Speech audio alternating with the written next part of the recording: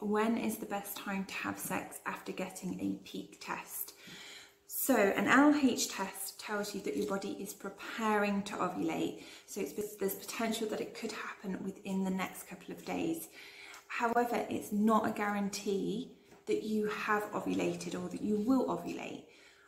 That's where our temperatures come in. So we can take we can track our cervical mucus, we can take our LH test, and we can have our temperatures, all of which can confirm your body's getting ready to ovulate, and then it has ovulated, and then that ovulation has passed.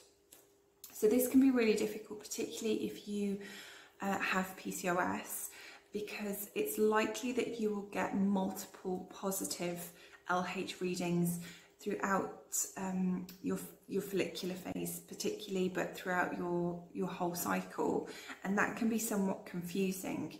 Whereas taking temperature and tracking your cervical mucus can really give you an indication of when your fertile window opens and then when it's closed again and you've confirmed ovulation.